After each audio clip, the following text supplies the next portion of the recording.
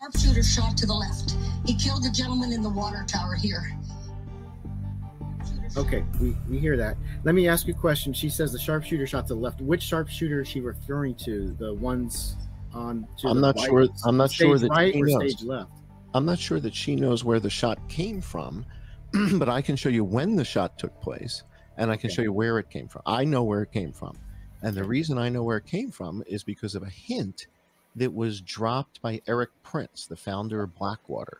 And in one of his tweets, he says that the sharpshooter took a 488-yard shot. Wow. And the only location that's 488 yards from one of these secret, there's two secret sniper locations. One of them is inside the American Glass building. And then the other one is on the roof of another building that's out of the picture right here. Okay. So the secret sniper takes the shot that Eric Prince is referring to, but the distance from that secret sniper to the kid on the roof is not 488 yards, right? The distance from the secret sniper to the water tower is 488 yards.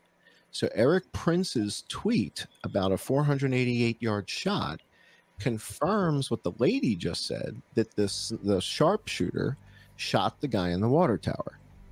So if that's the case, that's the 488-yard shot, because there's nothing else that's 488 yards here. Nothing. And it's exactly, it's not 485, it's not 489, it's not 491.